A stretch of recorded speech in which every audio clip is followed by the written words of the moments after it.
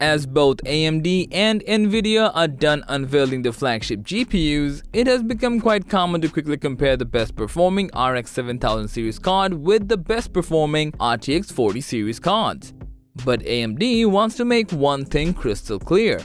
Their flagship RX 7900 XTX is a direct competitor to the RTX 4080 instead of the 4090.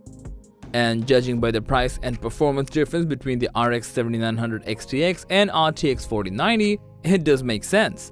Regardless, in this video, we will be comparing the RX 7900 XTX with the RTX 4080 to help you decide which one should you settle for. So, without any further ado, let's get started.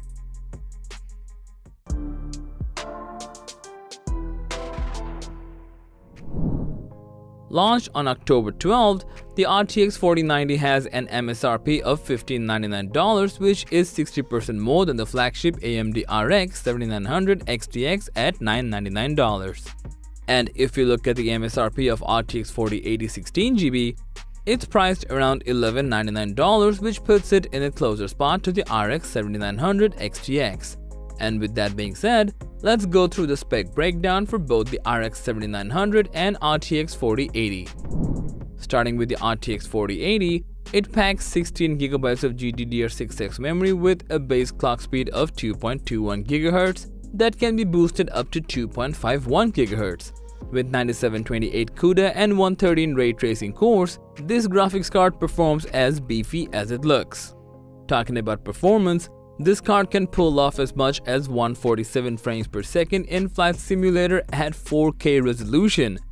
The number seems higher in other graphics demanding games such as A Plague Tale and F1 2022 as well, given it can pull off above 100 frames per second in both titles.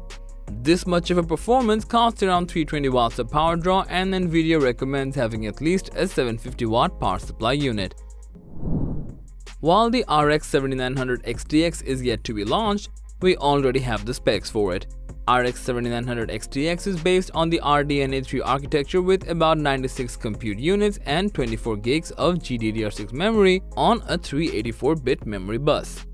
The base frequency for this card starts at 1.9 GHz, with the boosted clock frequency being up to 2.5 GHz. For ray tracing, we have about 96 RT cores on this thing, which is quite impressive judging by the price range it's coming from. AMD recommends having an 800 watt power supply for this one to be in a safe spot. But what really caught our eyes about the RX 7900 XTX is the inclusion of DisplayPort 2.1 standard, which is lacking on the Nvidia RTX counterpart. With this move alone, AMD has made itself stand out and made its card ready for the next-gen high refresh rate monitors. FSR 2.1 is also arriving with this card, so we're expecting to see some juicy frame counts from this one in popular AAA games. Whether it's the RX 7900 XTX or the RTX 4080, both AMD and Nvidia are facing backlash from the gaming community because of their expensive offerings. Seems like both these brands are still trying to enjoy the increased profit margins that were triggered by the crypto boom. Regardless, from a comparative perspective, AMD cards, specifically the RX 7900 XTX, are looking pretty good in terms of price to performance ratio.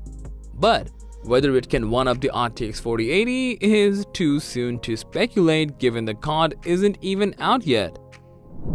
We will be back again with more updates and benchmarks on the RX 7900 XTX as soon as it hits the shelves.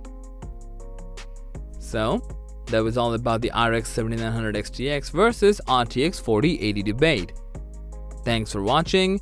If you found this video to be helpful, please give it a thumbs up, share it with your friends, and let us know your thoughts in the comment section down below.